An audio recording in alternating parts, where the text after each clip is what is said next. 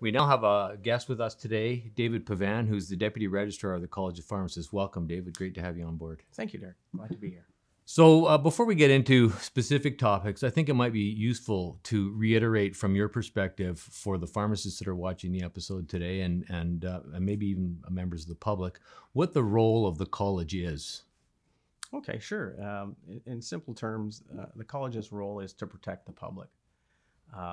And we do that by licensing pharmacies and pharmacists and pharmacy technicians. So we basically regulate the profession of pharmacy. And the profession of pharmacy is governed by a couple of acts, the Health Professions Act and the Pharmacy Operations and Drug Scheduling Act. And those form the basis of the guidelines for us to regulate the profession. So one of the criticisms I think that we've heard in the past from some members of the profession is that the college isn't there when they need them, that they don't feel like they get support from the college. And maybe that's an unrealistic expectation. Maybe that's I think from what you just said, it's really not the job of the college to be there and sort of have the pharmacists back. Maybe that's really more the job of an advocacy body like the BC Pharmacy Association. Yeah, and that's an accurate statement. I still think there's a lot of confusion out there on the roles of the different organizations. As I mentioned, the college is a regulatory body, and so we regulate the profession on behalf of the public. The advocacy bodies, whether it be the BC Pharmacy Association, the Pharmacy Technician Association or the Hospital Pharmacy Association, those bodies advocate on behalf of their members.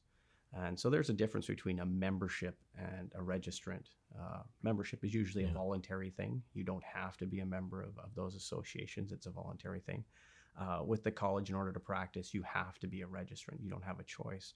So I still think there is a lot of confusion out there on the different roles that those organizations play. And, we have similarities in that we have boards of directors. Ours, as yours, for the associations, are elected members. But in the college's case, they also have government appointees.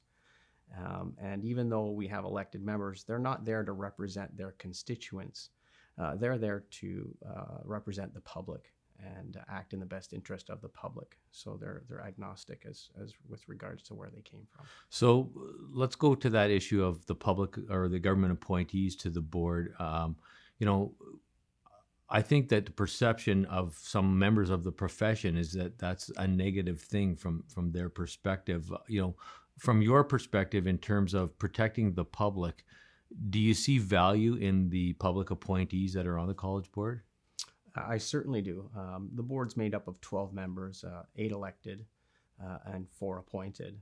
The elected members are consistent of a pharmacy technician, 2 hospital pharmacists, and 5 community practicing pharmacists.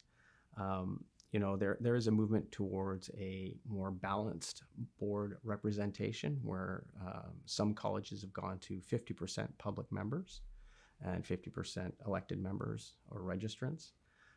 I feel that the public members are very valuable. They bring in that perspective of the public lens. All of them at some point have probably used a pharmacy as a member of the public. Right. So that issue of a 50-50 thing, how does the College of Pharmacists feel about that if, in fact, government were to move in that direction from the perspective of feeling like maybe, and I think members might feel like, or registrants, that the profession's losing control if, in fact, you get to that point where 50% of a board is not from the profession? So when you say control, what are you referring to? Control of what? Well, I guess that's a good question. I mean, I guess I'm reiterating what I'm hearing from pharmacists sometimes is that we should control that. I guess the flip side of that, unfortunately, is that I also hear from a lot of pharmacists who refer to the college as them. In other words, they don't see themselves as part of the college and as a registrant or as a, in air quotes here, I'm going to use the word member, but as a registrant. And to them, the college is the enemy. That's from a lot of pharmacists' perspectives. Well, that's unfortunate. That's not the perspective I've seen. But it is what it is. I think registrants should probably look at the college as a resource. We're there to protect the public, but we're also there to help pharmacists understand their role.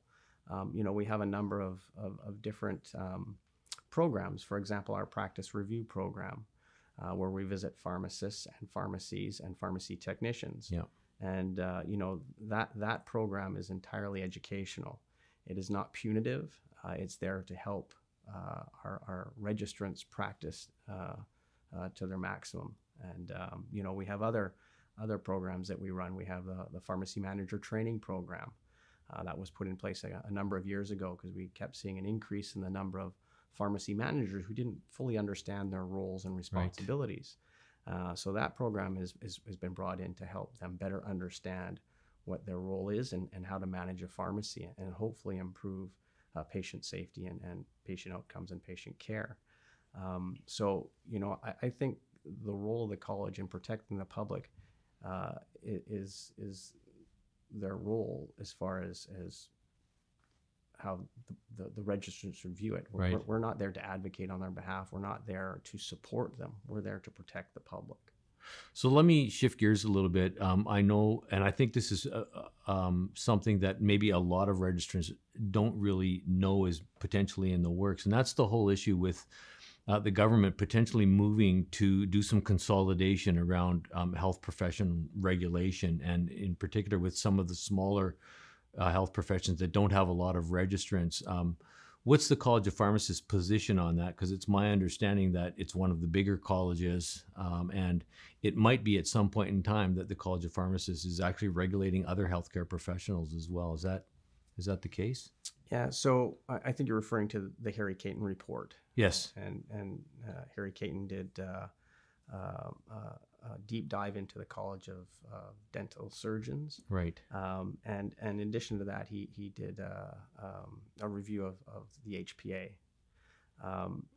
As far as consolidation, I think when you look at some of the smaller colleges and the resources they have to govern and protect the public by regulating their professionals or registrants, they don't have the resources to do that. And for example, right. One discipline case can cost $80,000 to $100,000 and could bankrupt some of the smaller colleges.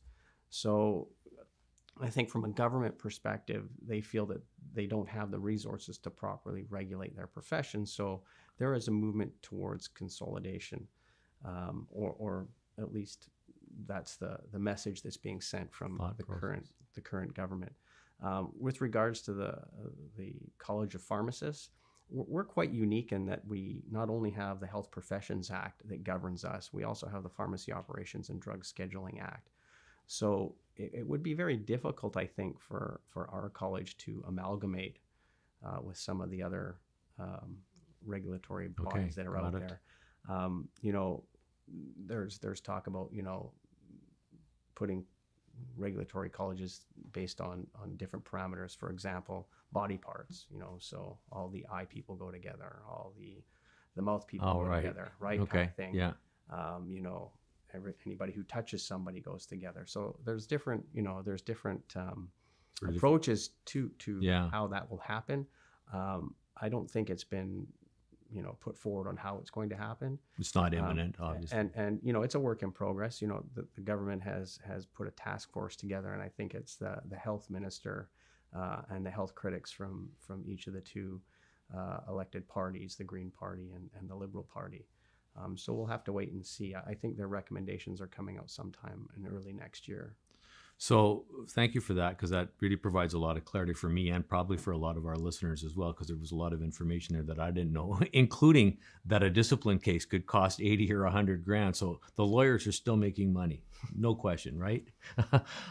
So I totally get, and I think, that provides a little clarity for, I think, registrants of the College of Pharmacists as to what kind of resources and support and costs does the college have to incur on an ongoing basis that they have to charge the kinds of registration fees that are charged on an annual basis, both from pharmacies and pharmacists. And I think a lot of pharmacists probably wonder, where does my money go, and what is it spent on? And if you have to deal with a few discipline cases a year at those kind of rates, it doesn't take long to eat through some good coin. Yeah, it's an expensive process, and even with some of the inquiry cases, registrants are seeking legal advice much earlier in the process, and that always costs more on both sides.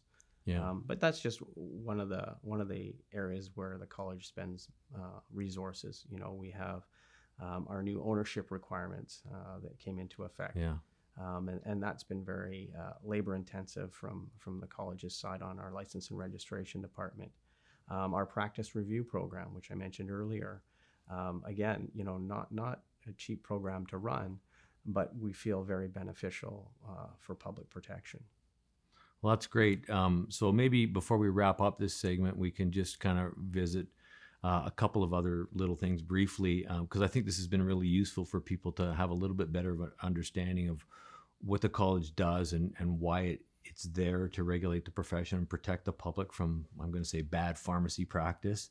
Can you just comment on a piece of criticism that I know I've heard a few times from pharmacists who say that when bad practice, and maybe it's not necessarily the practice of pharmacy, but when pharmacists are doing things that seem to be offside to other pharmacists and they raise complaints with the college, they sometimes feel that the college is very slow to act or doesn't take action. And a lot of this clearly has been around in the past, methadone pharmacies and pharmacies that tried to sort of specialize in that area. How do you react to that kind of criticism? I believe in our last fiscal year, we had 794 complaints that came through to our college, and we investigated through the HPA and direction of the inquiry committee somewhere in the range of 128 of those. It's an ongoing process. I think some of the disconnect probably comes from the fact of the lack of understanding on how that process works. When a complaint is brought before the college, it is handled in a way that maybe isn't well understood. So when a complaint comes in, an investigator will be assigned to that complaint, and they will do some information gathering. Once they've gathered that information, they will present that information to an inquiry committee panel, and that panel will give either one of two outcomes. They will either give direction to investigate or no further action. And so once direction to investigate has been given, it starts a clock of 120 days. And so the investigator has 120 days to complete that investigation.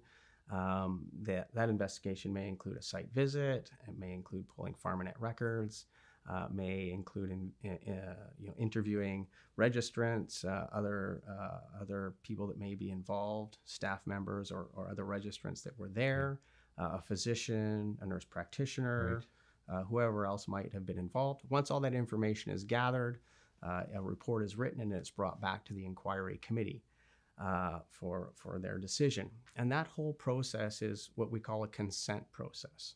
Okay, and the inquiry committee has to come to an agreement with the registrant, a consent agreement on the outcome, and that outcome may be no further action. It may be a letter of advice, maybe a letter of reprimand. It may be a fine. It may be a suspension. It may be limits and conditions on the practice. Right. Okay. But it's all a consent agreement, and those agreements aren't made public unless they're deemed of a serious nature. So although it may seem that the college isn't doing much, it's because the way the Health Professions Act is written, these consent agreements aren't made public. So there's a lot of stuff behind the scenes that people have no awareness of. Exactly. Okay. Now, if you can't come to a consent agreement with that registrant, then it falls down to the discipline channel. Okay. And that, again, is a different process. The discipline process is very public. It is like a court of law. The college will have a lawyer that presents the evidence gathered by the investigator. The discipline panel will have a lawyer to advise them, and the registrant usually has a lawyer. And it's public, Everything that happens is Right. made public. And so it's a very different process than the consent agreement process that the So, inquiry committee does. of those complaints, I think the number you used was 794, maybe in the last fiscal year. Can you just give us a sense of what percentage of those complaints are from the public versus from within the profession, like from one pharmacist about another? Yeah, I it can't give you exact Ballpark, numbers. is it vast? Is it more from the public though? Generally, our complaints are mostly from public members that have had, a negative experience at a pharmacy. Okay. 793 seems like a large number. A lot of those complaints are a misunderstanding that can often be resolved without having to go through the inquiry process. But the ones that aren't obviously go through that process. My experience has been oftentimes that a lot of those things are just because, not because the pharmacist necessarily did something wrong, but the complaint arises because of how they handle the situation more so than what the situation actually was. And that's an accurate statement. Yeah. Exactly, yeah. Well, thanks very much for taking the time to be with us today, and we look forward to having you back. So that wraps up Pharmacy in Phlux, and we look forward to having David again as another guest on a future episode. Thanks for watching, and have a great day.